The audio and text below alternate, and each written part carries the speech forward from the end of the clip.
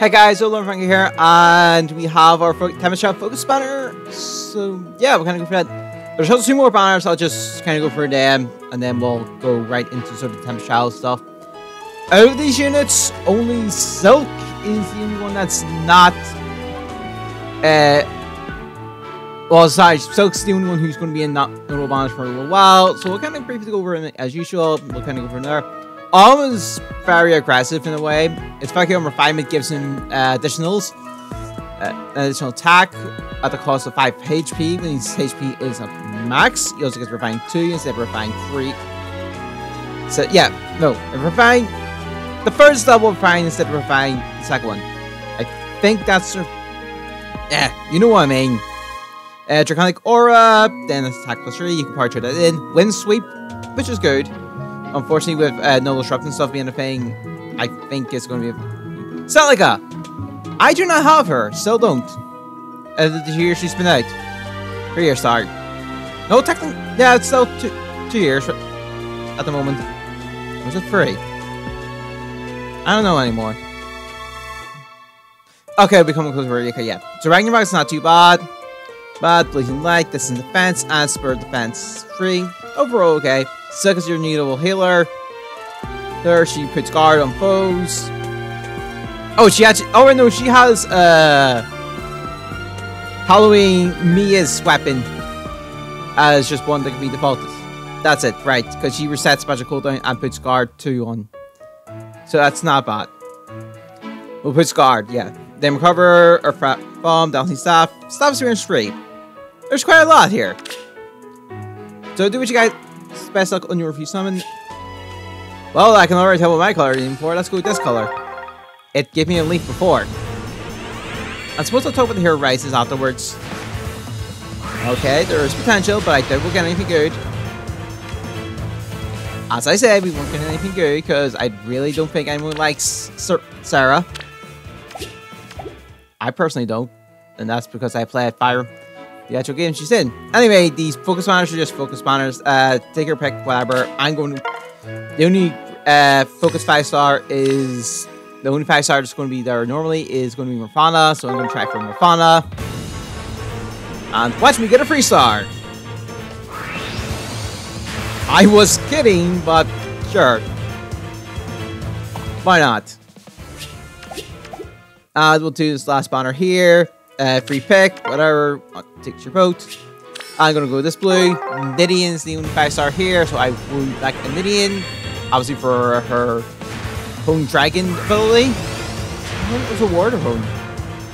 Oh, Hinoka! Okay. Guess I have a dupe of her now. Fair enough. HP down, speed up. I need to double check, see which one's better between the one I have and her, and the one I just pulled. No, I'll do it on my own time. So let's kind of go. So actually, yeah, here. Actually, we can check hero races now. I think it'll show us the results currently. No, it is not, unfortunately. That is quite the shame. So I'll actually have to load the information now. We'll do that. I'll get that all set up. So Tempest Shell or actually yes, the Battle Speed 1, even Attack Wave 1, Close Guard 1. I think even Attack Wave is going to be the first one, or the Battle Speed. It's either one or the other. Then the other's going to take a second slot, and Close Guard is going to be your last one. Ah, crap. So aside from that, though, your Tempest Shell focus units, we kind of covered that. Is there anything else to tell you something? So I'm going to see if I can get the information here, or at least the one that we have seen, because that's when, although I'm just looking it all up on Twitter. Unfortunately, last thing I had was one from Dragaya Lost, but here we go. So I'll give you guys kind of my thoughts on each one. So first place, Altina. I mean, I'm not going to argue that's a great unit. Sophis, also a good unit. It's not bad with 2 mythic heroes. Legendary Sir is on 3rd. One of the best dancer units in the game. Winter Sophis. Okay, yeah, I can see that being a thing. Leaf? I mean, he's about to leave, so you know, it'd be nice to kind of pick him up at least at some point. Then we have Eldegard the 6th. She's in the regular banner. I don't think we need to get a free Eldegard. Just want to throw that out there. I've got Eldegard. People have got Eldegard, and she's going to be here for at least 2 years. You're fine. Then we have Legendary Okay, yeah, I can definitely see that being a good pick. Legendary Leaf is the last one. These are currently the 8 that are in the voting gauntlet. Definitely good choices, minus the Eldegard.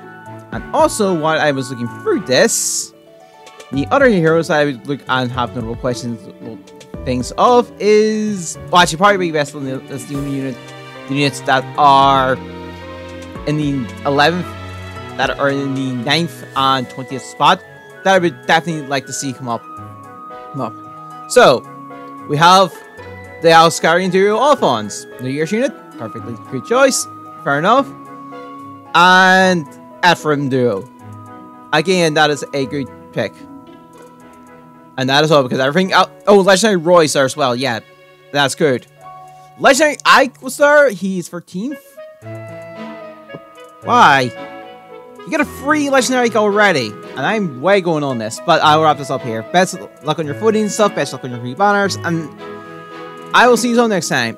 Unfortunately, I might get the summons as quick on these new banners as quick as possible because I probably won't have access to stuff, recording stuff for a while. For a good bit tomorrow with the banners, right? But I'll see you all next time regardless.